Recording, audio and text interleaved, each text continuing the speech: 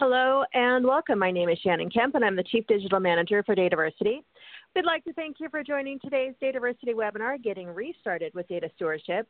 It is the latest installment in a monthly series called Data Ed Online with Dr. Peter Aiken. Just a couple of points to get us started. Due to the large number of people that attend these sessions, you will be muted during the webinar. For questions, we will be collecting them by the Q&A in the bottom right corner of your screen, or if you'd like to tweet, we encourage you to share highlights or questions via Twitter using hashtag DataEd. And if you'd like to chat with us or with each other, we certainly encourage you to do so. Just click the chat icon on the bottom right for that feature. And to answer the most commonly asked questions, as always, we will send a follow-up email to all registrants within 2 business days containing links to the slides. And yes, we are recording and will likewise send a link of the recording of this session as well as any additional information requested throughout the webinar. Now let me introduce to you our speaker for today, Dr. Peter Aiken. Peter is an internationally recognized data management thought leader. Many of you already know him or have seen him at conferences worldwide. He has more than 30 years of experience and has received many awards for his outstanding contributions to the profession. He has written dozens of articles and 11 books. The most recent is Your Data Strategy. Peter is experienced with more than 500 data management practices in 20 countries and consistently named as a top data management expert. Some of the most important and largest organizations in the world have sought out his expertise, and Peter has spent multi-year immersions with groups as diverse as the U.S. Department of Defense, Deutsche Bank, Nokia, Wells Fargo, the Commonwealth of Virginia, and Walmart. And with that, let me turn everything over to Peter to get today's webinar started. Hello and welcome. And welcome to you, Shannon. We were just chatting before we got started about, we've been on this for so long, we're starting to feel, oh, do we actually dare to say it, old? But anyway, real pleasure to be with everybody today. And the topic here, I hope appeals to you if you haven't started a data stewardship program, but if you have, maybe there's some things that we can do in here that will help point you to where things probably will be a little bit more productive because, of course, as Lewis Carroll famously had the Cheshire Cat say to Alice in Wonderland, if you don't know where you're going, any road will get you there. So started or restarted, I think this is some things that we'll talk about today, specifically definitions, what it means to be a steward and what it means to steward data. This has to occur in an architectural context, and we'll talk specifically about some of the unfortunate confusion that you will encounter as you're attempting to do this.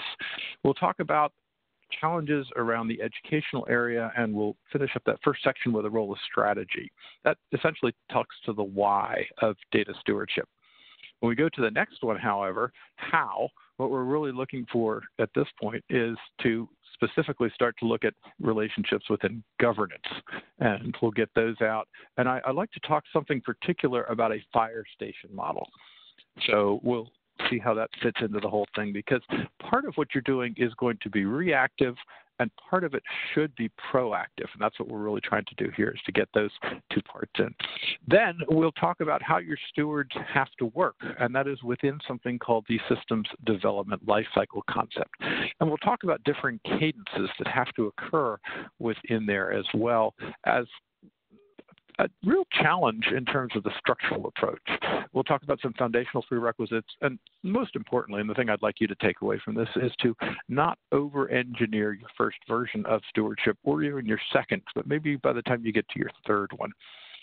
We'll do that. But the real need for all of this is a drive for simplicity, because while we may understand the nuances that we're talking about, our external audience is not nearly as familiar with these concepts as we'd like them to be. So if we were in a class situation, I'd actually ask you guys to ask your hand, show of hands. How many are you starting this for the very first time, and how many of you are restarting this? And it turns out usually it's about 50-50 each time as we do this.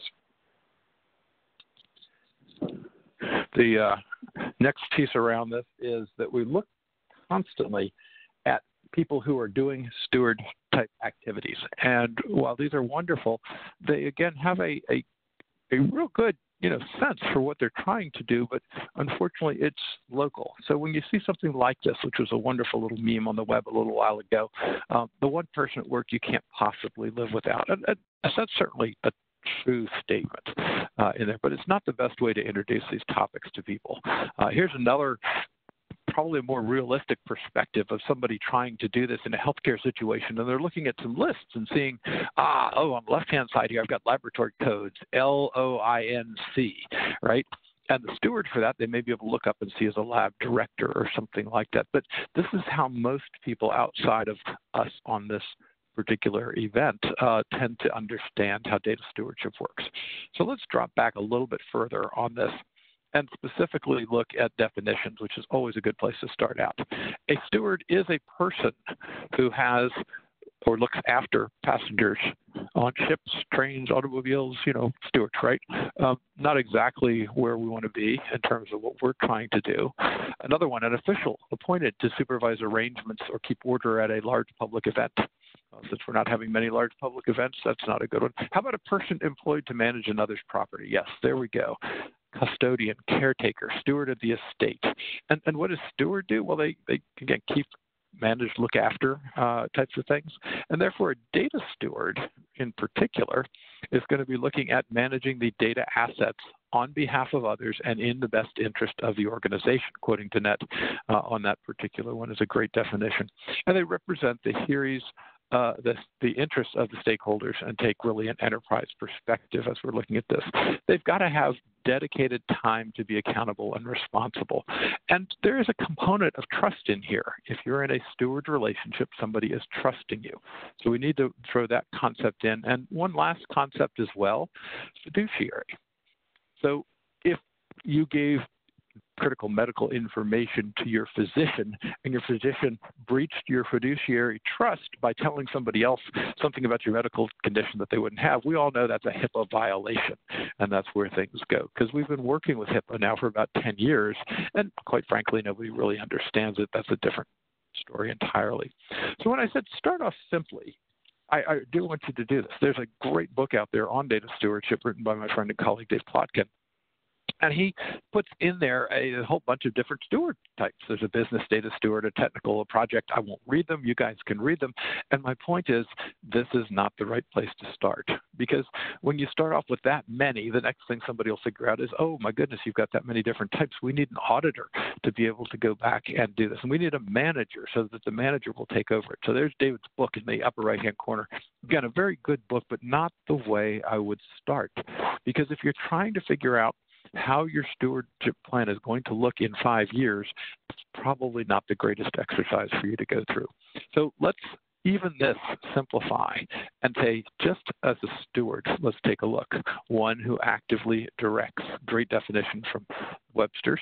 And if we add the data component, we can add one who actively directs the use of organizational data assets in support of the specific mission objectives.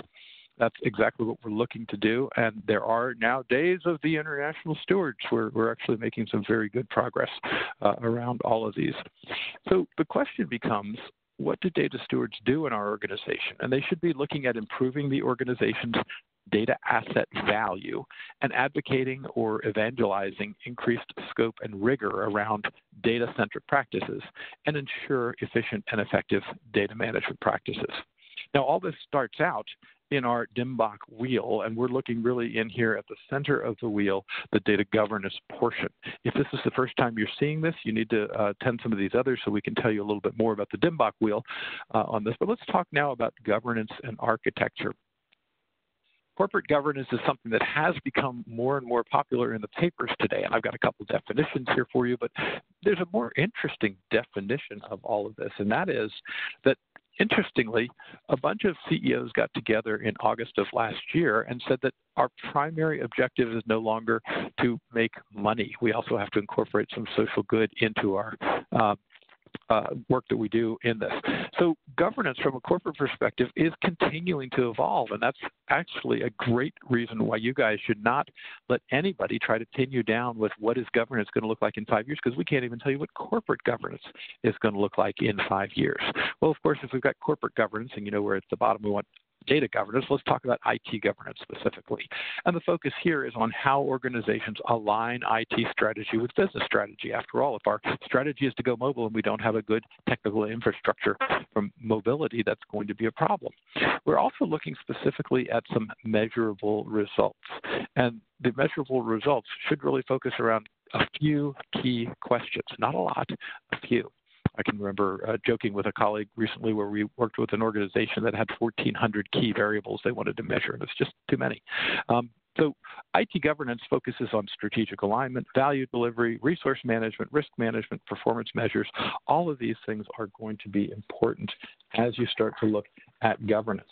So why do we need to do data? Well, let's just talk for starters about the volume. The volume is enormous in many organizations. If you're doing something 1 billion times a day, if you can make it a little bit better, times 1 billion, it's going to add up here. So lots of statistics. Your organization probably has some very similar statistics, and they're really good reasons for making sure that you do, in fact, have people charged with going to interview all this. Now, I mentioned we're going to throw architecture in here, just a very brief architecture lesson. Architecture is about things and the function of those things, what do they do, and how those things interact. And again, we have lots and lots of different ways of describing this. The really interesting part, the call I was on just before this one was fascinating because my colleague Chris Bradley tells a story that he likes to tell, which is that he had a CEO come up to him at one point and said, you know, I don't really need any data architecture. As long as I just glue enough SAP together, we will have an architecture. And by golly, he's absolutely correct. Your organization has an architecture, whether you like it or not. The only question is your architecture able to be understood? It cannot be understood if it's not documented. And of course, if it's not understood and documented, it cannot be useful.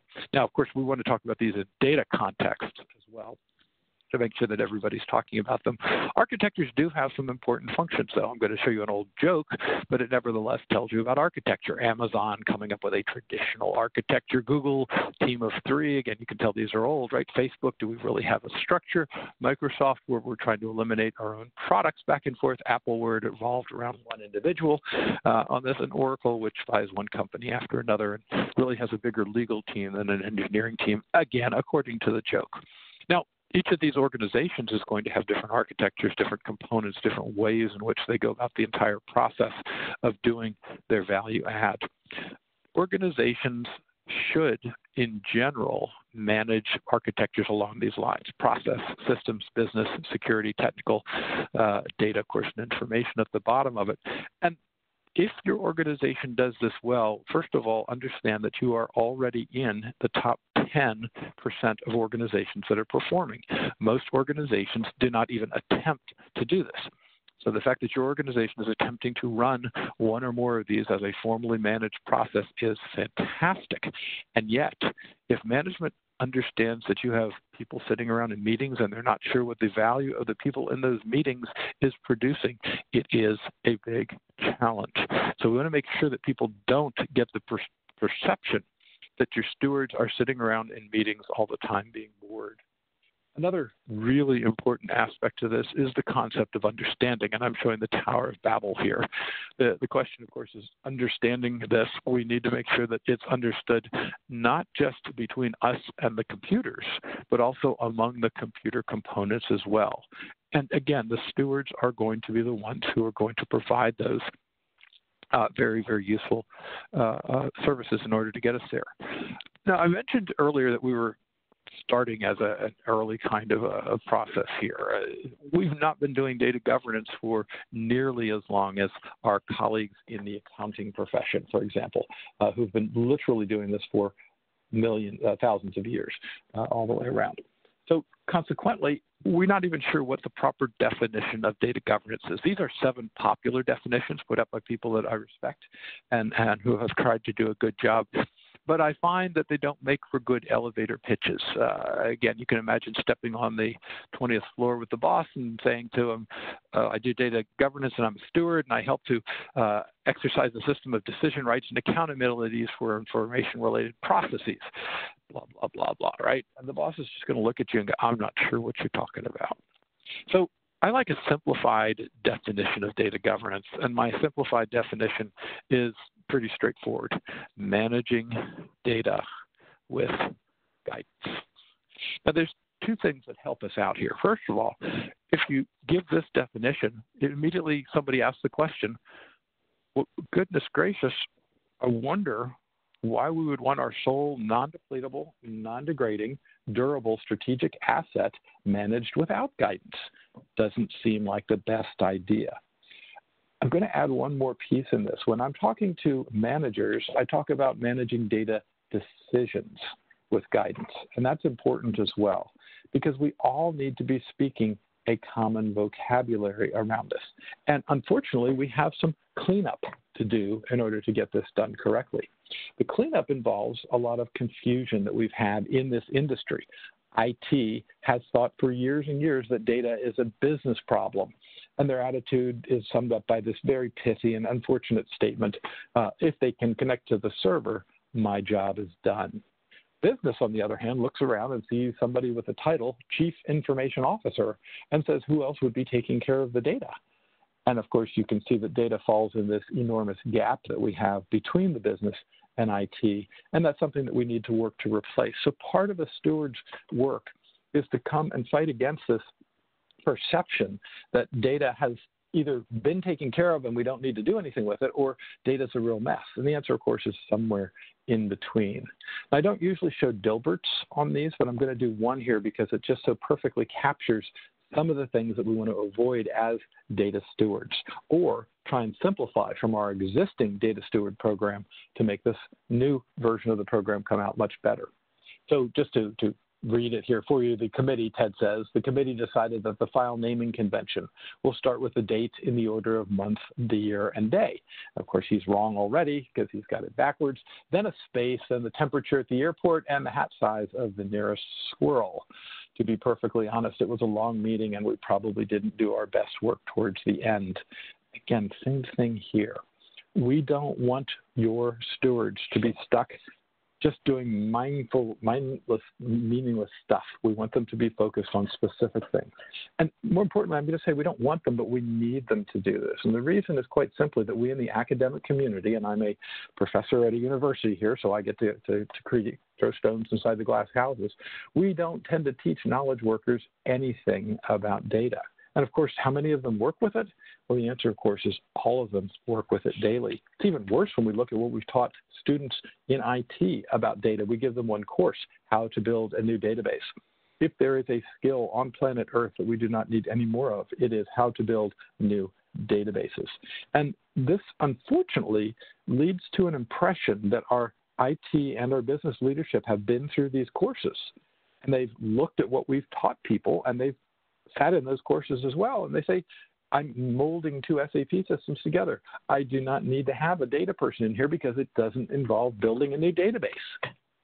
They get the idea that data is a technical skill that is only needed when developing new databases. Let's take a look at what that results in. And the answer is quite simple, a bad spiral. In fact, it's a bad data decisions spiral that I call it. If the business decision makers and the technical decision makers are not data knowledgeable, then we will have bad decisions resulting from the lack of knowledge. Those bad decisions will result in poor treatment of organizational data assets and poor quality data. That will lead to poor organizational outcomes, and if you're not careful, you will get stuck in a thing very much like it on the back of the shampoo bottle. Lather, rinse, and repeat. Of course, we don't want to do that, and to break out of the cycle, we need to look at strategy. But before I do, I'm going to just add in this case, Morgan Freeman comment on here, which is a wonderful one. It just says this is bad, and when you think about it, this is wrong, it doesn't work, and it hasn't worked, and it's not going to work.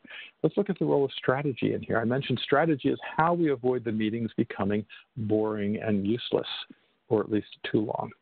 So first of all, our use of the word strategy, you can see here by the little Google graphic, didn't start until the 1950s. Before that, it was exclusively derived from the military. But my favorite definition for the word strategy is a pattern in a stream of decisions. Let me give you two very simple examples and then a complex example of strategies at the organizational level. First one is Walmart's former business strategy, everyday low price. You've all heard this. Not only have you heard this, but every associate that works for Walmart has heard this over and over and over again. If you get on the Walmart Express to the Bentonville Airport, those little regional jets that bring you into where Walmart headquarters is located, everybody on the plates will be talking about this everyday low price. And the reason we all know it and understand it is because Walmart has been absolutely on message on this topic for many, many years. So, pattern in a stream of decisions. Similarly, while you may not be hockey fans on this, Wayne Gretzky's definition of strategy is also a good one. He skates to where he thinks the puck will be. Imagine you're on ice. This little plastic thing in the middle of the screen there is running around faster than you. If you're chasing the puck, you're never going to score. But if you go to where you think the puck will be next, you have the possibility of scoring. That's the definition of strategy. So I mentioned two easy ones. Let's do one difficult one. This is an example in this case, looking at specifically what are the ideas when somebody is looking at beating up two people who are bigger than you. Now, in this case, the two people are two armies. The Red Army is the British. The Black Army there is the Prussian, and the French are at the bottom. This is, of course, Napoleon at Waterloo. And the question of how does one end up becoming besting a superior force is divide and conquer. So let's take a look at how that would actually work out in a strategy situation. Napoleon in this case, and by the way, this example is still taught in at least American strategy doctrine in the Army at this point as a good example of thinking about strategy. Napoleon had noticed that the Ostend port supplied the red troops and that the Liège depot supplied the black troops. So his goal with divide and conquer was to hit them really hard in the middle, just like I'm showing you there on the screen. And if I hit them in exactly the right place, was his thinking, they will move back and apart. That's important. Back and apart. All right? So we've divided. Now we have to conquer. The conquer part is everybody turn to the right and we'll beat up the Prussians first, and then everybody turn to the left and we will beat up the British. And this is a complex strategy. First of all, imagine hitting armies both very hard at the same spot, and then turning right and defeating the Prussians, and then turning left and defeating the British. Oh, by the way, while someone is shooting live ammunition at you the entire time. Do you see what I mean when I say strategy can be hard? You've got soldiers under fire. They've got to remember three things. Hit them hard exactly right. Everybody turn to the right. Then everybody turn to the left. And if we don't all do that, we're going to die. Well, we won't make it quite that dire, but it is a problem. And let's talk specifically about whether strategy, how malleable strategy should be. If I've got good guys on the left and bad guys on the right, I'm going to use a different strategy to defeat the bad guys than if instead I am here as the good guys and the bad guys down here. Or a contrary example, if the bad guys are up there and the good guys are down there. So all of our planning around that strategy was not really a very significant amount of work that we were putting in place. Again, remember, it is a pattern in a stream of decisions. And if you have a strategy that's on the shelf, it's not going to be useful. Our stewards are the people who are following these data strategies. And we have to make sure that they understand everyday low price in the case of Walmart. In the case of Gretzky, skate to where the puck is going to be. In the case of Army strategy, right, a pattern in a stream of decisions. So as we look at all of these things together, we see that data strategy provides the focus for these stewardship efforts. And our stewards are people who are attempting to leverage the data. And they're going to leverage the data with a series of technologies. In this case, I'm showing you the technology as a lever and a fulcrum. And the process is that the data stewards are going to be the people who help to do this. And if we increase the data rot, decrease the data rot, the leverage will be increased around that entire process. So that's the overall piece that we're attempting to get to when we're looking specifically at these. So stewardship terminology is not widely understood. We do not have yet agreed upon definitions. It will be up to you, however, to get the definitions within your organization so that you can create a de facto standard and have the stewards work effectively with the architectural components, focusing their stewardship activities around those specific pieces. Hopefully that gives you a little bit more about the why. Let's talk now about how. In many organizations, I've had them draw these charts in one form or another on the board, which is the idea that we've got some data and we've got some knowledge workers, which are great, and they're trying their best to convert the data into information to add value to it. But this is overly dependent on human beings, on what we call wetware, which is the stuff between our ears. As knowledge workers, they go informal communications, and often this is described as the weakest link in that process. So when we look at that, what we really discover is that organizations have very little idea what data they have. They don't know where it is, and they don't know what their knowledge workers are doing with it. And let's talk specifically about work groups, because work groups are how work group gets this stuff done. The data stewardship tends to happen pretty well at the work group level. In fact, it's a defining characteristic of a work group. If they cannot interchange data easily and effectively, they do not really have much of a work group. And of course, without overall guidance in your organization, how likely is it that all work groups happen to be pulling in the same direction? The answer is it does not happen by chance. It only happens through conscious effort. Consider the amount of time that your organization has allowed these work groups to spend learning about informal practices, which may or may not be the correct thing to do. The real value, of course, comes from cross-work group connections, making everything much more smooth. And this data chaff, the problems with the data, become 1,000, 1,000,000, 1,000,000,000 little hidden data factories, to quote Tom Redman on this, that prevent smooth interoperation and exchanges. We call it death by 1,000 cuts. The problem is your organizations aren't really dying. They're just not as productive as they could be. And 1,000 cuts doesn't even begin to come close. Remember, I was showing you numbers a little while ago that were in the billions. And the problem is because organizations lack the knowledge and the skills around how to do this, and specifically around how to be data stewards. Now, again, the chaff I mentioned before, separating the wheat from the chaff, I hope you agree that better organized data is increased in value. Because if you don't, take a book that somebody wants you to get for them and cut the spine off of it and cut all the page numbers off of it and mix the pages up and hand it to them and see how happy they are. Of course, they won't be happy because that poor data management practices cost organizations a lot of time, money, and effort in order to do this. And the reason I'm saying this is because minimally 80% of the data in your organization is rot. That's a three-letter acronym that stands for data that is redundant, data that is obsolete, or data that is trivial.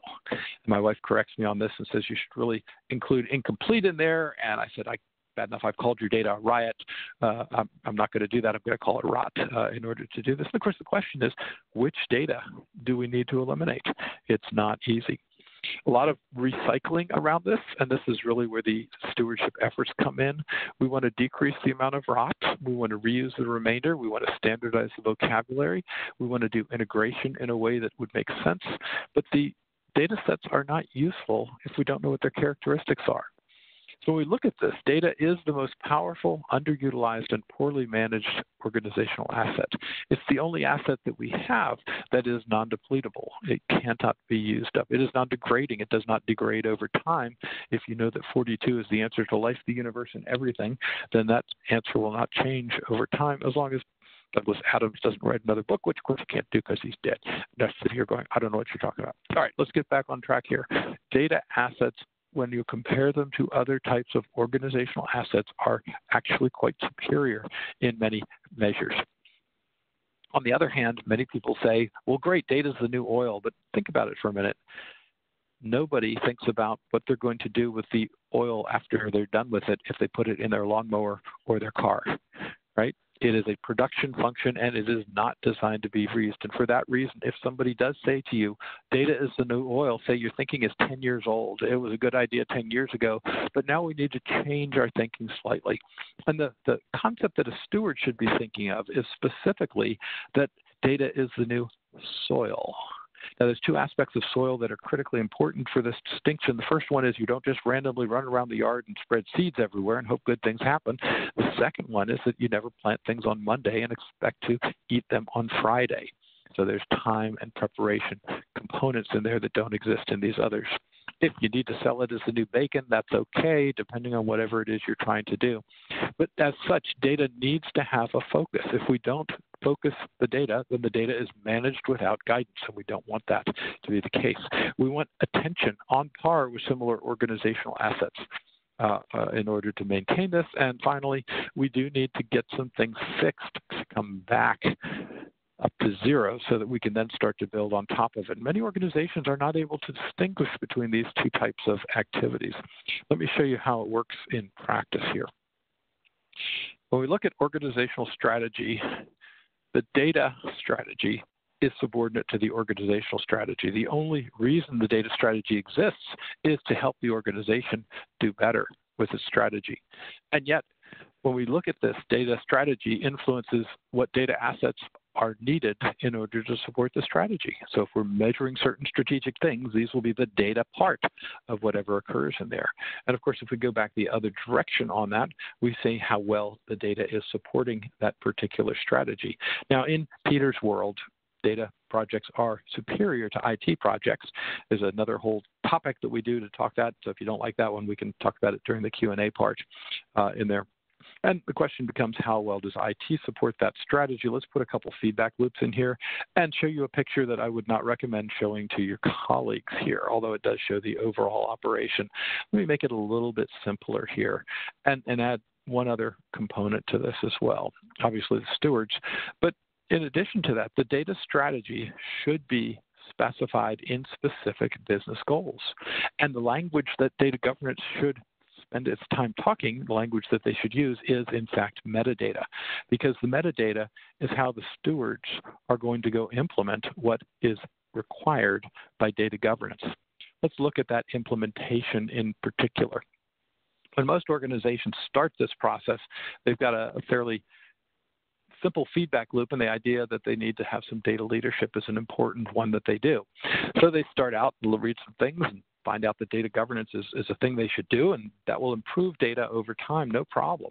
That's terrific, although for some organizations that does represent a slow path.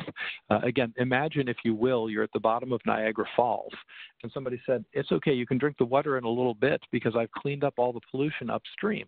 Well, your question is, how long will it take? And the answer is some amount of time. So most organizations do not find it significant to just start off with data over time, but they want to do some things that specifically improve data as a result of the focus. We call these data improvement projects if you want to get real fancy about them, but there's nothing fancy about them. It's trying to get your data better. So when you have these structures in place, you now have a better set of constructs that you can use to build here. And we'll put our stewards, our community participants, our users up in here as well. And you'll notice the thing with the snails at the top and the bottom of it, I've labeled data things happen. We've been really good in the data community about describing the way that data things happen. That's wonderful, but you'll notice that the link between that and organizational things happening on the right is perhaps more tenuous. I've made the approximate signs in there in order to do this. We'd like, when data things happen, to have some sort of happiness occur in the organization, because organizational things have happened as well.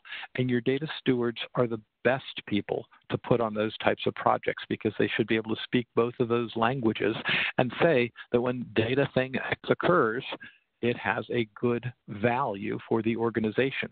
Now, the call a couple of minutes ago I referred to a couple of times was a nonprofit organization. Okay, so it's not coming out in dollar signs. It's success along the mission. But as you start to do this and start to understand that making data things happen and tying those things to organizational things that happen, we now have the opportunity to put two X's together to come up with a bigger dollar sign, or perhaps multiple types of combinations that we can use so that the organization itself will end up seeing the significant things happen. Because right now, without those purple lines on it, most of what we talk about are not terribly top of mind for most of the people who are affected by that. couple little words on a framework here. If you're not familiar with the concept of a framework, it's just this system of ideas for guiding analysis. We talk about organizing data around projects and making priorities and things, but it's really very practical. If I have a framework that says don't put the walls up until the foundation inspection has been passed, that's really good advice, because if we need to tear the foundation apart and rebuild it, the walls will have been put up for nothing. That's a perfect example of a hidden data factory that I talked about as well. Another piece of the framework can help to tell us is you need to put the roof on as quickly as possible, because once you cover the interior, we can now start doing electrical things and all sorts of other things. Making all this funding dependent on continued funding is absolutely critical. Let's look at a framework for stewardship that I found out there on the network. I've given you the link down there in the bottom right-hand corner. Stewardship. Personal mastery, okay, a personal vision and mentoring, valuing diversity, shared vision, risk-taking, experimental. Yes, these things are all part of stewardship. And we need to have these in a context for a data stewardship. So I like to look specifically at organizational data challenges leading to some sort of strategic consideration, because one of the things we all have to contend with is that there's not enough time and money to do everything that we'd like to do. Some of these will be put into a bucket where we say we're going to address them later. And some of them will say we need to put them and get our stewards working on it right now. Those will largely start out for many organizations as regulation and policy type things that lead to specific stewardship activities that include both a reactive and a proactive component in there. And as I mentioned before, some of this will be monetarily and some of it will be non-monetarily, but you can still derive value from it. And if you understand how that's working, you'll understand how the leverage can help you derive greater and greater value from all of that. Let's look at the specific components, the roles that the stewards play in there. Again, I always start off with IT systems being foundational, just as I was talking about in the framework there a little bit ago. But let's take it a little bit further and do the standard sort of 4-quadrant thing. Now, first of all, the line that you're seeing that is vertical in there, the domain expertise is less to the left of that line and greater to the right of that sign in there. So we'll look at that. There's another component that goes into that as well on that same dimension, though. The roles on the left-hand side are more formally defined. The roles on the the right-hand side are less formally defined. Now, you've already figured out it's a 4-quadrant diagram, so we need to add the other quadrants down here. On the top of the horizontal line, we will now encounter governed data assets less directly. And on the bottom half of that quadrant, you will have people that encounter data assets that are governed more directly. And similarly, the people at the top will have less time dedicated to these. The people at the bottom will have more time dedicated to these. So that's the framework for this. And we're going to have some components here, which is a leadership component. There will be some data decision makers. But our real focus here is the stewards, the data trustees in this particular process. And they will also be working with participants, experts, SMEs, we call them a lot, subject matter experts. And then, of course, there is everybody else. Now, many organizations will then draw a line around the left-hand side here and say, this is our Data Governance Council. Others will do it different ways. Again, we don't have a one correct way to do this because we've only been doing it for 20 years. But given if that's what we're going to set up for this, then the leadership is responsible for getting some resources in here. They will also, of course, hear about data feedback as they go through, and they will be making some decisions, and those decisions are things that the stewards then have to make. We need to change something. That's never a whole lot of fun, which means there's some action. And we're now going to start to do some things as stewards that impact the participants and everybody else who's involved in this. There may be some changes that need to occur in that, and that can be done as well. They're going to get some feedback, and the feedback will go back to the stewards here as well, giving them ideas, guidance, et cetera, around all of this. Again, I would not show this chart to your constituencies. I would make it simpler and just show it to them like this. Again, there's a couple questions that are popping up about people are going to be able to get the slides. Of course you are. That's the whole purpose of this. And probably some of you will improve on what we do, which is how these things have gotten to be as good as they have.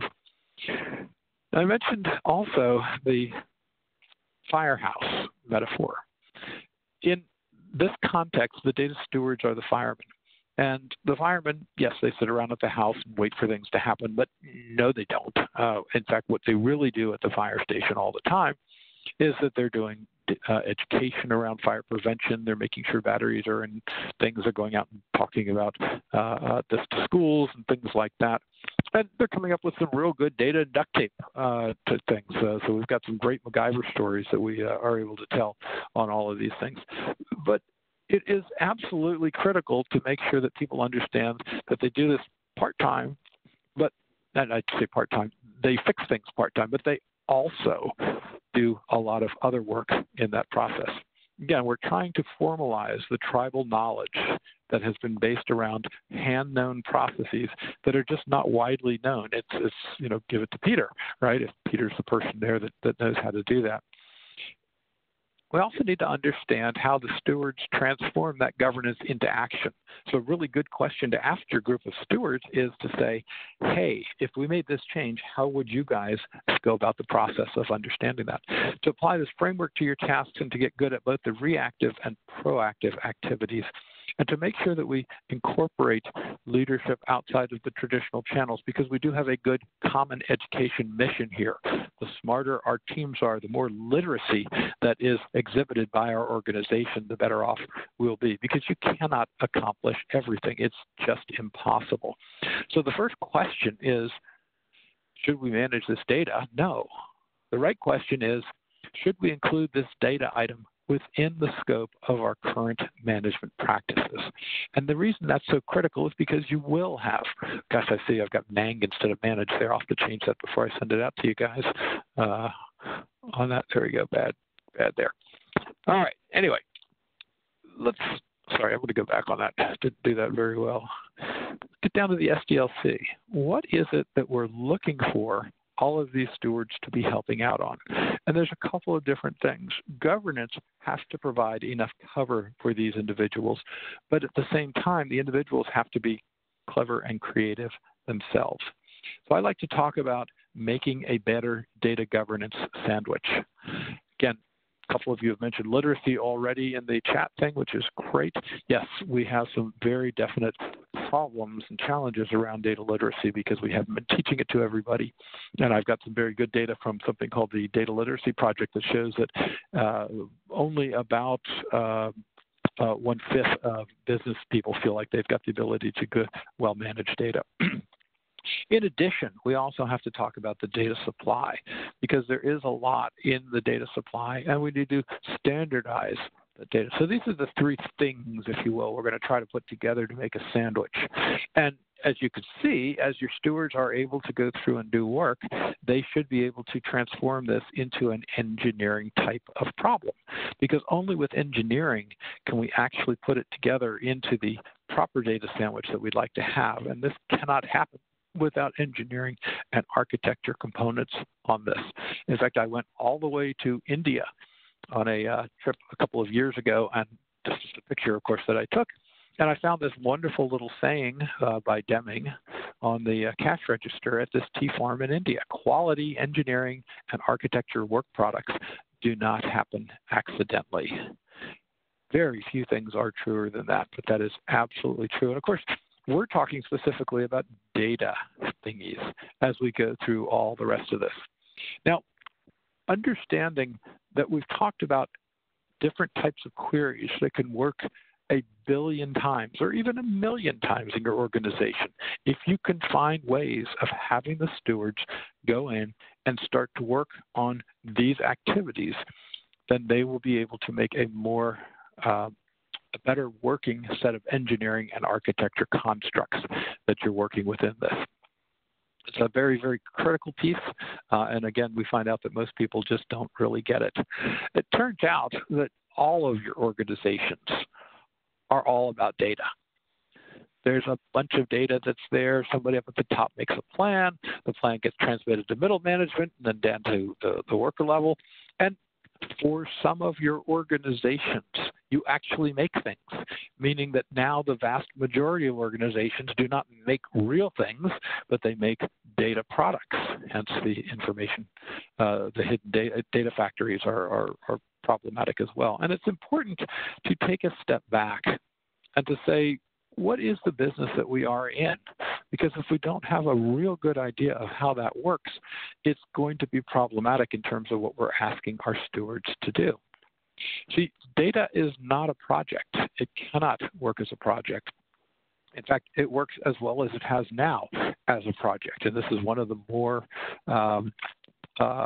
important breakthroughs we've made here, if you will, in data professions to do this. So your durable assets are assets that have a useful life of more than 1 year. And I see there's been a couple of quotes out there on the chat function about Agile here. So let's talk a little bit about Agile. Agile is the best way of developing higher quality software faster that we have been able to come up with. Remember, we've only been doing coding for 100 years in here, so we can't in any way claim that we're at the best, but we can claim that Agile is the best way we have come up with to create higher quality software faster. And it's reasonable to look at deliverables that occur in that time frame of 2-week Agile sprints, perhaps, or something like that. But data evolution is measured in years. And the reason that's so important for us is because I have gone to these organizations. There's a certain company in the Midwest where I have flown in there 3 different times in my career and done the exact same project for them 3 different times. I guess they like what I do. I keep telling them they should only have to have done that project once, but for them, that's the way they work. Excuse me. That they have the same data that they've been dealing with for the entire 30-year period. Data evolves. It's rarely created. It does show up. We can acquire new sources of it, but as a component from an architectural perspective, it is significantly more stable. And ready-made architectural components are a prerequisite to Agile development, which is a great role for a steward. So if a steward is looking at a development project, and that's not what most stewards do, but I contend that they should be, the stewards may be able to come into that process and say, hey, you're working in Agile, that's great, we understand how all that works, and here's some things we can do. Show me what is the status of your specific data requirements. Are they well-formed? Are they stable? Have we reached a point where we are certain that they are done? Because if we don't have the data components well laid out, well architected, then there's no point in spending any money on Agile. It's just pouring money down the drain. The only alternative when you're in the middle of an Agile sprint, if you don't stop working on that Agile sprint and go off to another one, and by the way, there are plenty of other ones, so this is not anything that will hurt progress in Agile. But if you have data requirements that are unmet in an Agile sprint, the only alternative is to create additional data silos. Now, the good news is everybody on this call, we're giving you guaranteed employment for life, but that's probably not exactly what you're looking for. And again, this is cleaning up messes rather than actually using data in a very proactive sense. So let me tell you a little bit about how the strategy component of this works. I'd like to look at George Box's famous saying, all models are wrong. George Box was a famous statistician. All models are wrong doesn't sound like something a statistician would say unless you read the rest of his statement here, which is that all models are wrong, but some are useful. And by the way, we're finding this out with the COVID models. We've got a section of the book where we talk specifically about the COVID models that are problematic around this. So given that, these constructs that I'm going to give you here are probably not correct, but hopefully they're enough to get a dialogue started on this. Many of you may remember reading The Goal at some point in your careers. It's an interesting book. I was actually told to read it by my spouse again, who said, I won't talk to you about anything in business because we don't have the same vocabulary, and until we can come up with that vocabulary, we're not going to have any business conversations. You can imagine the awkward silences around the dinner table on this, and I of course, correctly grabbed the book and read it. Alex Rogo works for Unico. He's trying as hard as he can to do things, but he can't make them work because everybody's managing to the wrong objectives. And the theory of constraints says there's always one constraint that is forcing the rest of the organization to slow down. I'm showing that in the bottom left-hand corner there. The individual who's marked at number 10 there is clearly blocking work that needs to get to number 14 and number 18, but they don't know what's wrong and they don't have no ability to help out number 10 up there as well. So the theory of constraint says find that one thing that is blocking you the least strong link in the chain, the weak link in the chain, and fix it. And then go back and do it again and again and again. And it actually works quite well. Let me take you to another concept around all of this. When we see organizations doing analytics, right, they've got some data stuff that they do. That's on the left-hand side. We'll call it a black box at this point.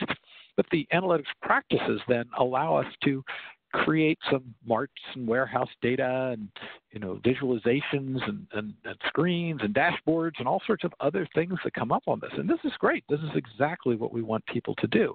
These are how we want stewards to help use this in an organizational context.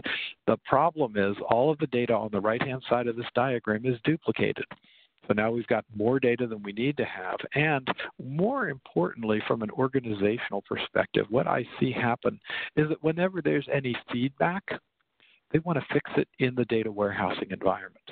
When it's likely that those fixes could be done over on the left-hand side of your screen in the data management black box and prevent significant amounts of rework, work, and other things that occur.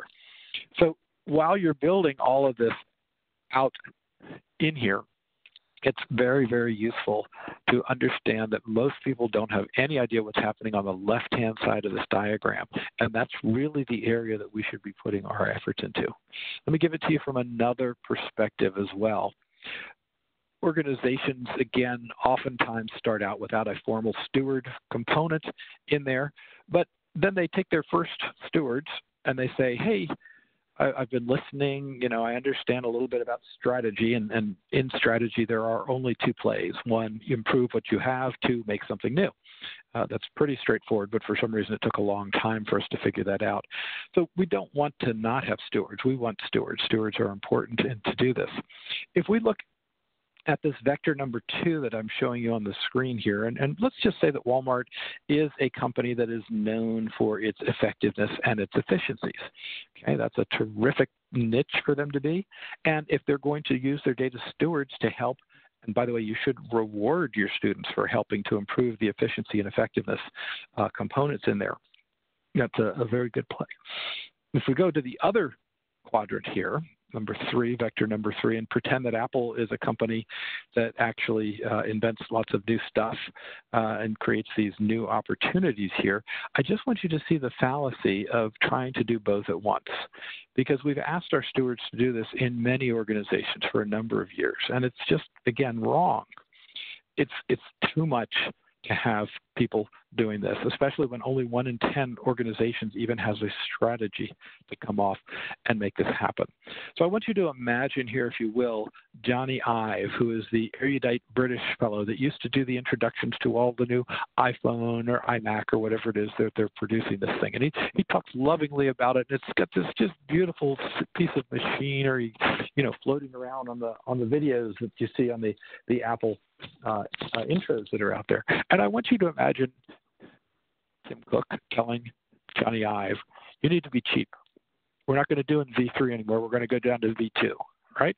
It's not in Apple's DNA to do that. It's not that kind of a company. It's against their culture. And I want you to equally imagine you're one of the Walmart experts who are really good at squeezing the last penny out of everything that goes on inside of Walmart and telling them to be innovative. That's not what they're about. So even this, the data stewardship activity, should be sequenced. And what we'd really like to see is, first of all, doing something with efficiency and effectiveness, because you can use that money that you save, very significant tangible dollars that you will be able to attribute to your data stewardship program, and that can be used to put in towards the innovations. So again, a different use of the stewards here.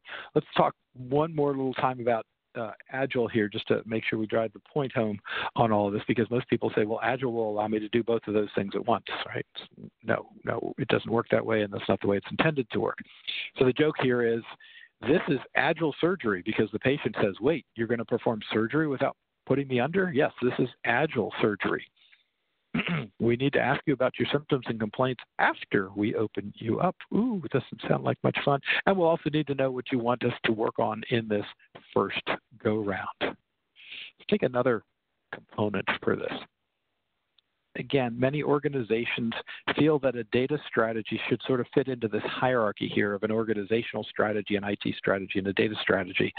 Again, Morgan Freeman, thank you very much. This is wrong, is what he says, right? He does that so much better than I do. So if that's not right, how should we do it? Well, we should really look specifically around this that says that data strategy is equal to and in some ways superior to the IT strategy, but it's definitely not subordinate to it. Because if we tell what our data strategy is going to be coming up, that will influence the types of software and information technology that we pull into play. And yes, of course, there's a backlink there too. We don't want to miss any parts of that would be super in order to do it. We've been working on this for a while, and in the data world, I actually ripped off the Agile manifesto. It says, we're uncovering better ways of developing IT systems by doing it and by helping others do it. Throughout this work, we have come to value, and then I change it to my stuff. Data programs preceding software development, stable data structures, shared data structures, and data reuse preceding all of those codes. And it's not to say that we don't think that the things on the right are valuable, but the things on the left we value more in order to do this. Very, very critical to make sure that we can have it that way. Because unfortunately, what happens with most organizations is that they perceive data as being this little tiny thing here in between IT and business. I call that the bat sign, if you will. And they figure if they could just get a handle on that stuff in the middle, and of course, when you start messing with data, that's when you discover it's really not as small and confined as you'd like. In fact, really, if we're going to put it in proper perspective, that's the way of the world with data. Take a look at it. So let me do a couple of wrap-up things here at the top, and I can see there's a lot of good chatter in the chat. Let's get to those questions and answers here. So again, from a stewardship perspective, why? We need to have an understanding that stewardship is absolutely critical because there's a lot of confusion around it, and there has not been a good educational focus. The lack of strategy is one of the things that will cripple your stewardship programs faster than anything else. On the how part of it, it's understanding that this is a part of normal governance that should occur with everybody, and that the fire station model allows us to be partly reactive and partly proactive as we're moving forward. And then we have to understand that if we are building new things or fixing things that already exist, those are parts of the SDLC, and this is important for everybody to understand on all this. So the need for data stewardship is increasing because of the increase in data volume and the lack of practice improvement around that. It's a very new discipline, so we're going to conform to constraints. There is no one best way, and this is why you all are the experts at what's going to work in your organization. That data strategy must be driven by data stewardship must be driven by a data strategy that complements the organizational strategy, and that comparing data frameworks can be useful in this. They direct the specific expertise that we have and that we need to have in there, that the language of data stewardship is metadata, and that process improvement can help to improve these data strategy practices. Now, I've finished this out with just a little bit. This is a fun thing. I'm going to turn the volume up here. I don't even remember who did this, but this is to the Hotel California, so you can hear the Hotel California in the background. If you want to get a copy of this, there's just Google, I think, governance data something or other. Give me a minute and I'll figure out what it is. Anyway, there are a bunch of things here, though, that we do want you to think about. Not getting commitment from the business and IT that this is a program, that you start off too fast, that you try to solve all your data problems by Friday. It's not going to happen. That deciding that not too much or not too little is not right, so therefore the answer must be in the middle. No. Committee overload, failure to implement, not dealing with change management, assuming that technology alone will answer the question, not building sustainable organizational practices and ignoring the IT systems that are strategy systems out there are big problematic pieces. Now, I don't normally recommend books here, but I do think that one good one to take a look at is this from John Ladley, who's done a great job of talking about data governance programs in general on this. And I'm going to finish off here with something that, even though I'm going to put the upcoming events here, it's sure to design some sorts of controversy here. I do not believe that there should be any data owners in the organizations except for the organization itself.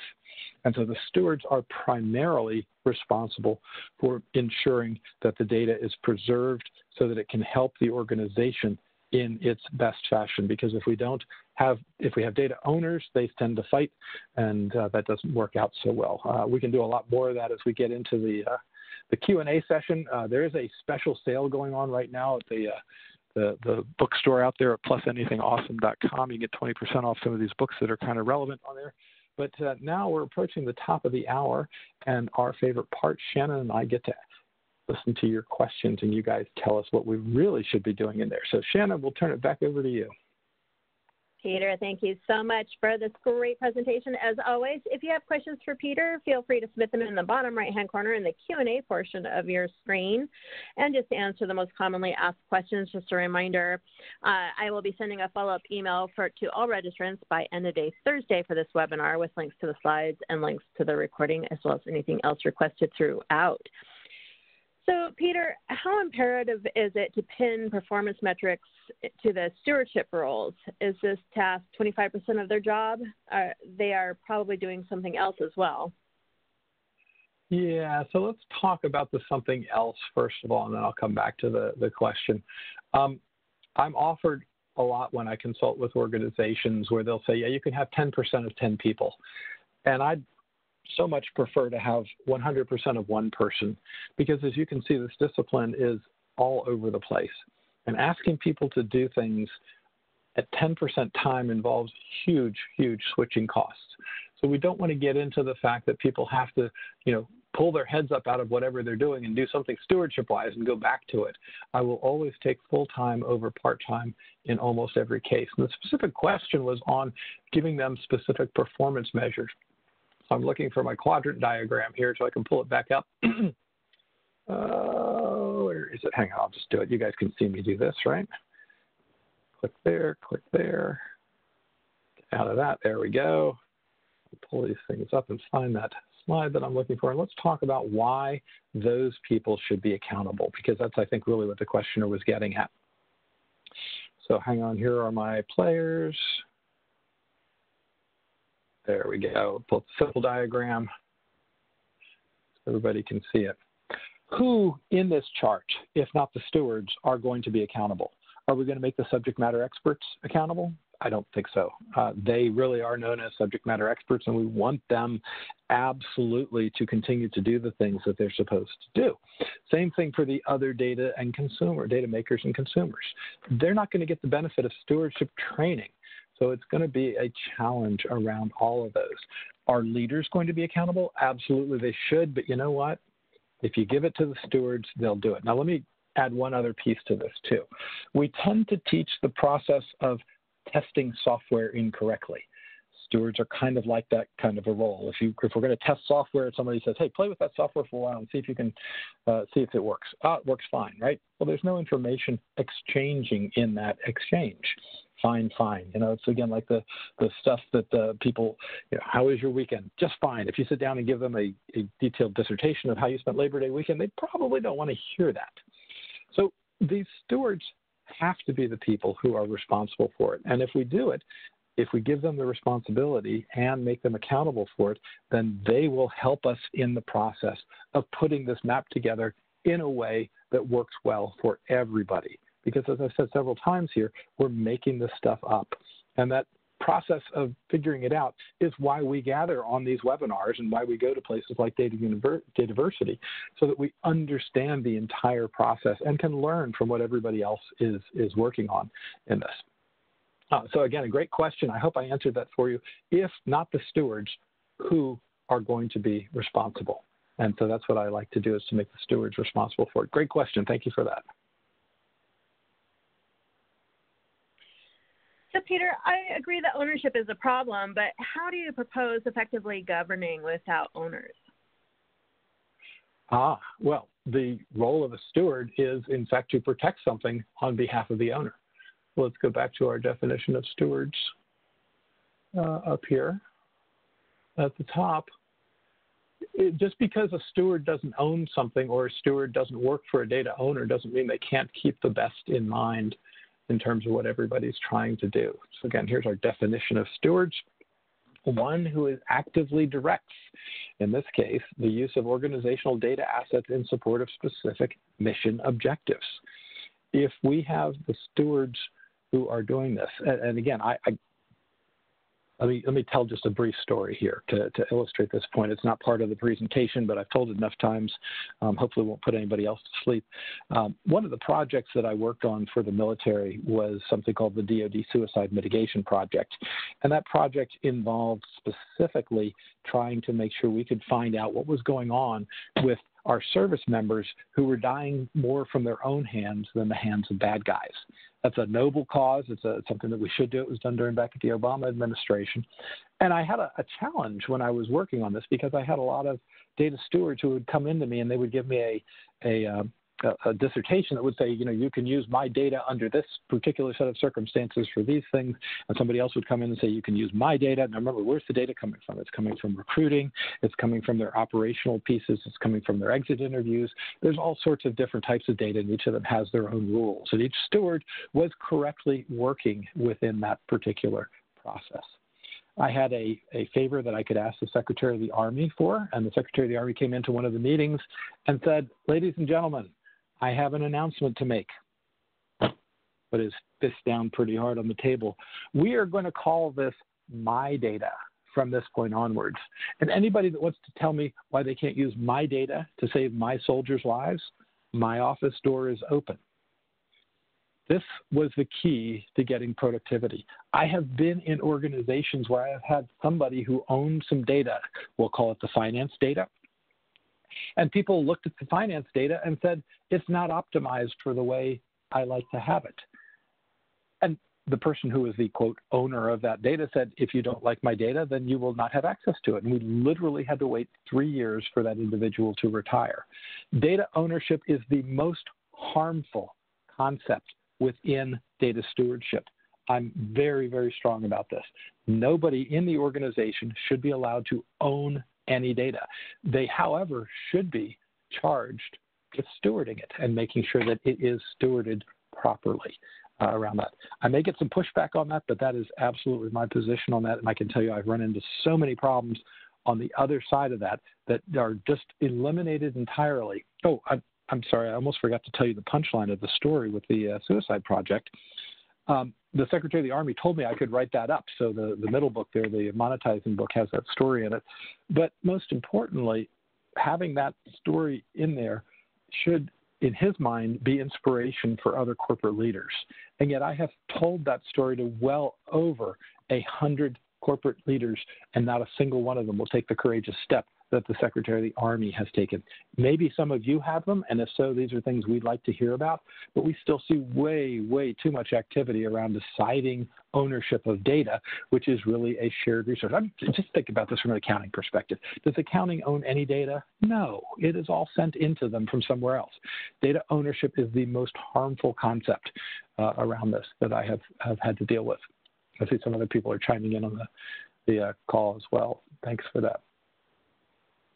Indeed. So, Peter, you mentioned that a company should not have data owners. If you don't, would it cause a lack of accountability? So the data belongs to the organization. If you're working for a nonprofit organization, the data still belongs to the organization. If you're working for the Army, the data works for the Army. In fact, I know one of the data stewards for the Army the past couple of years eliminated the data sharing agreement, saying that there was no room for them under statute or policy. And so we're all Army. We all ought to be able to interchange data together. We're working with a number of states where we're trying to eliminate the same kinds of things. The Commonwealth of Virginia has put in place a construct called the Data Trust. So once you donate data to the Data Trust, it's done with a certain set of rules and guidelines. Absolutely. Somebody who owns something, they then get to think they make the decisions. And we don't want somebody that is downstream making decisions about data that is upstream that would be harmful to the organization. Similarly, we don't want somebody upstream making bad decisions about data downstream. I'll tell one more quick story in there before we jump back into your questions. But this was a hospital in the Midwest that was going to go off and do a bunch of knee surgery. And the reason they were going to do knee surgery was because the director of the hospital had looked at the admissions data and seen that knee surgery was the highest category for which people were admitted at the hospital. Unfortunately, the hospital director did not know that the people who were servicing people on the way in, the customer service representatives that were checking people in, had been told to optimize for speed rather than quality. So it turned out that knee surgery was the default hospital admission code. And here's a really good example of a person who's managing well with data, but the data is garbage. And so consequently, we get the garbage in, garbage out phenomena that we talked about earlier in there. Again, great question, but let's definitely try to keep it not. The ownership is with the organization, not with any individual in the organization, because individuals come and go. And Peter, is there a data stewardship model that you think works best? When somebody says, is there a model that works best?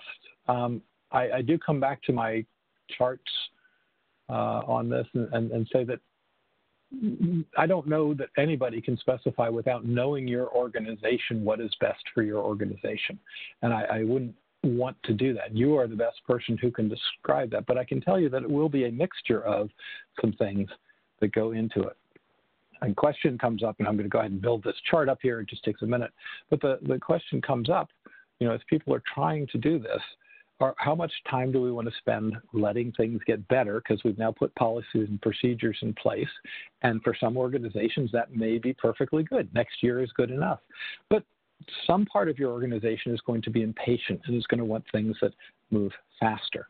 So get this type of a construct here. There's going to be some division between policy-based improvements that you're going to make to the data and active things that you do in order to have that. And as I said before, the more you can make people understand that good things happening in data, they now know what the impact is in the organization, that's where you really have made a breakthrough in order to do this. So these are the players, but absolutely you're best qualified in your organization. And this, by the way, should change. You may have a mess that you need to clean up. And so you need to do things as a result of a very great focus for a little while, and then you can revert back to the snail's pace on the other side. And again, snail is a wrong way to think of it. I'm just using this for extremes here, right? Hopefully that helps. Good question. Thanks.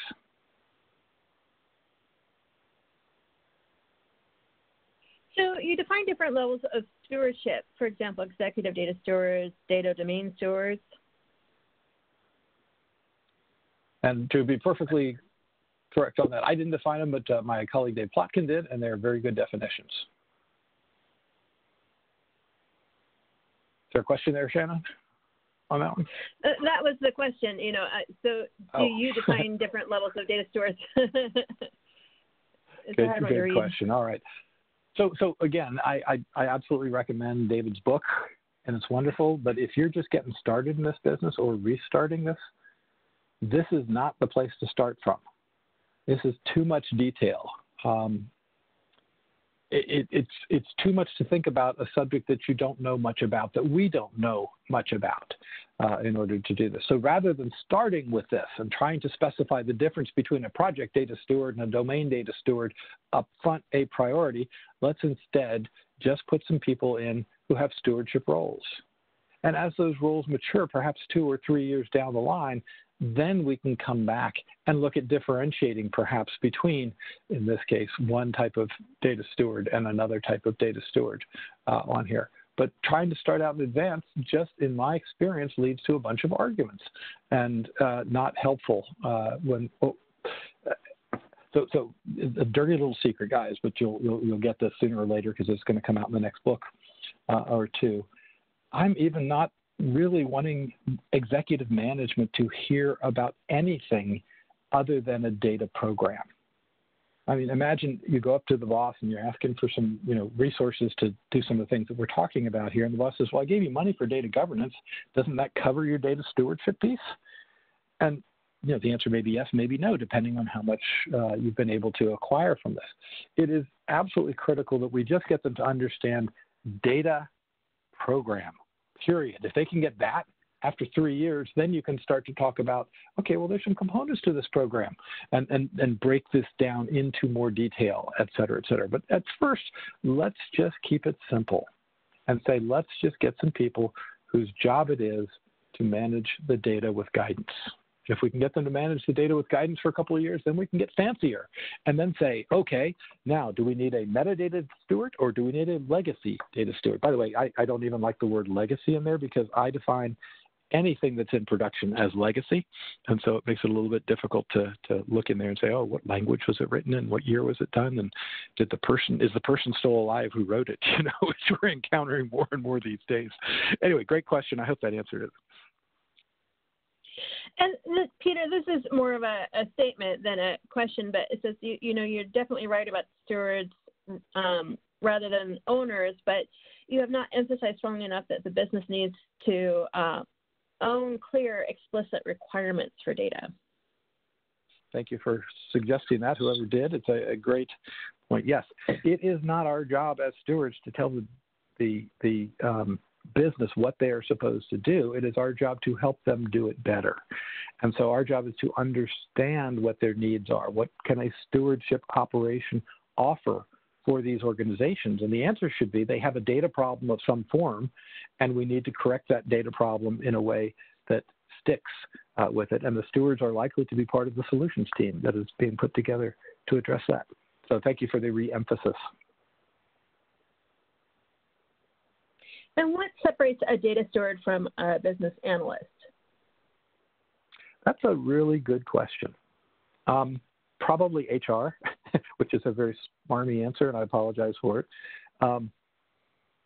One of the things we do as people who've seen this a lot in the space, when we go into an organization, we'll actually go visit HR and say, what terms do you have? What do you use to define your data jobs? And if they have just one, we understand that they're relatively at the beginning of their organizational data journey. So if we look then at what the organization is doing from a jobs perspective, they're not going to add more job categories until they've figured out that these things are useful and that they can use them in their organization. So that's really the key there, is to try to figure that out. If they don't have these data positions, then I'll say, well, just give me a couple of business analysts, because I can train the business analysts in the data very, very well. So the overlap between the two sets of skills are very complementary. I would say that a data steward should have data analyst capabilities, but also should have data knowledge that are not likely to be part of the data analyst just right out of college and university, but an experienced one would certainly have picked up an awful lot of this terminology. Again, great question. Thank you for that.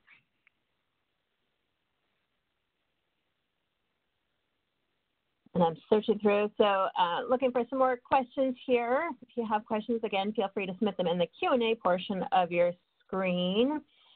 Or even a good data joke, we'll take that, right? I would love a good data joke. I'm always up for a joke, a good laugh. So just trying to navigate through the chat here. I'm looking for a little couple of things. So data steward versus analyst, which we talked about already, versus SME, subject matter expert, versus application dev, versus product owner, versus product manager. It's a lot of verses, and how do you distinguish, and are they one and the same sometimes? And different organizations are going to be made up of different groups and will have their own individual histories that they pull together to do this. So the real key is to get these concepts. And so while I'm not at all rigid about the terminology on these, there are clearly going to be people in a decision-making capacity, upper left-hand corner. There are clearly going to be other people who are not really involved in this other than it impacts them upstream or downstream. That's the upper right-hand quadrant.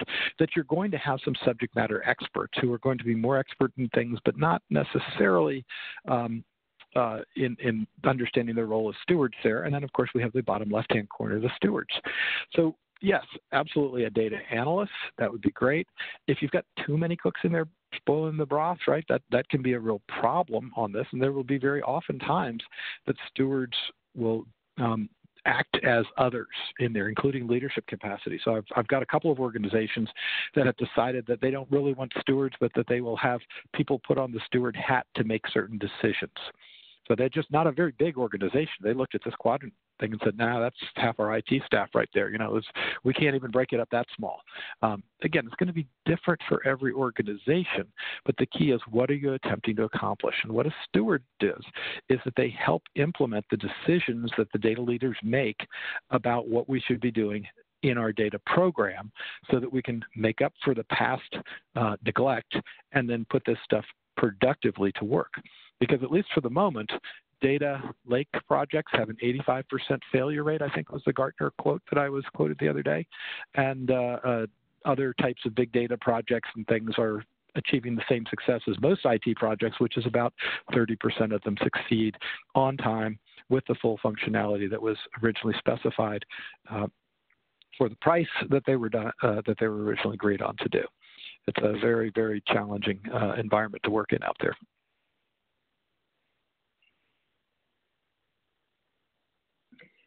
And I just lost my question. What's the role of the data steward regarding data literacy and enabling the data-driven mindset? Fantastic question, and the subject of my next book. So I'm calling the next book "Danger, Do Not Feed the Data Matrix," because if you are a passive participant in that process, you will be feeding the data matrix, and if you are at least somewhat aware, you will try to avoid doing that. Given everything that's going on in the world, we've got an awful lot of things that need to happen. And yes, we need to do more with our data, but we've got to start somewhere.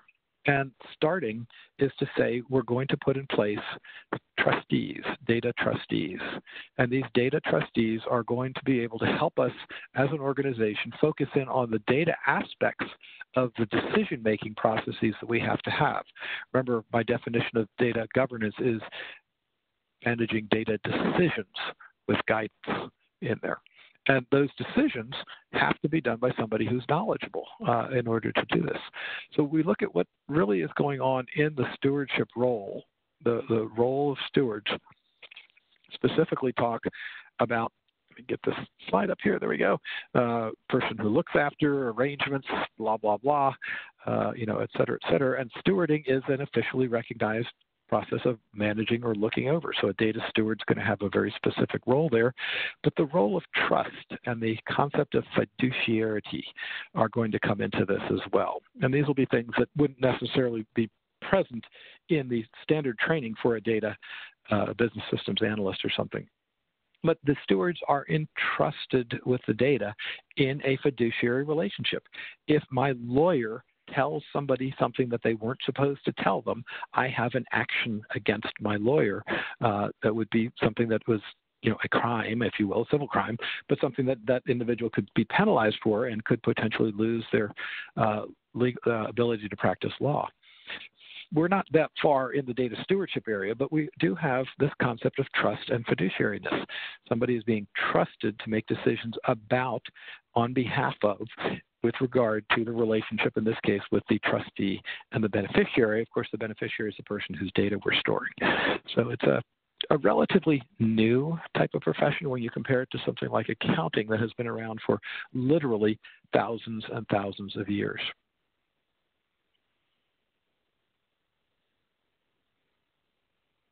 And is there a connection between data stewards and data makers? Data stewards and data makers. Well, there are lots of people who contribute data, including teenagers who are just running around. Again, the way I would do that is go back to this other diagram we've gone to a couple different times here so far. And when you say data makers, I would look at other people who use data as being the upper right-hand quadrant of this. Data makers and data consumers, and they're definitely not stewards because they haven't been told that they have been entrusted with this fiduciary relationship. That's not to say that they couldn't be, and there's nothing wrong with having lots of stewards, but you don't want them tripping over each other, and you certainly don't want them trying to figure out what each one does. So keep it simple at first. A data program will have some people in it whose job it is to manage parts of the data from an organizational first perspective, as opposed to a department or an application first perspective.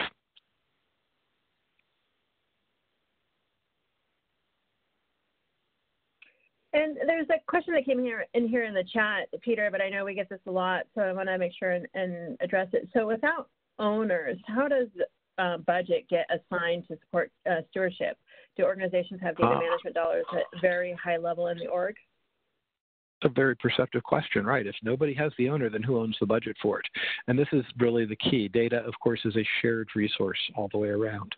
So this lack of budget is what forces the execs to get together, the data decision makers, to say, look, I know we could improve this data in this way, but if I do that, I'll be taking money from the training budget, and our salespeople won't be as trained.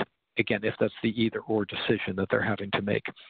So by using that specific no data owner, therefore they're going to have to come to agreement, and therefore the conversation has to occur. And that's what you want to have happen, is these types of conversation occurring on all of these activities here. It's a tricky thing, but think about it for the moment. Has it worked well having data owners so far? And the answer is generally no. If you want to hear more of those horror stories, catch me offline, and I'll be glad to tell you some of them, because there have been some stories. There have been some stories. No doubt. Peter, thank you so much for this great presentation. That is all the questions that we have, and then we are close to the end of the half hour here. Just a reminder, as always, I will send a follow-up email to all registrants by end of day Thursday with links to the slides, links to the recording of this presentation. Thanks to everybody for being so engaged in everything we do. Just love that some great questions that came in today. And I hope everyone has a great day and stay safe out there. Thanks, Peter. Thanks all. Absolutely. Thank you, Shannon. Thank you, everybody, for listening, and we'll talk to you next month when we talk about metadata. Cheers. Ooh. Bye.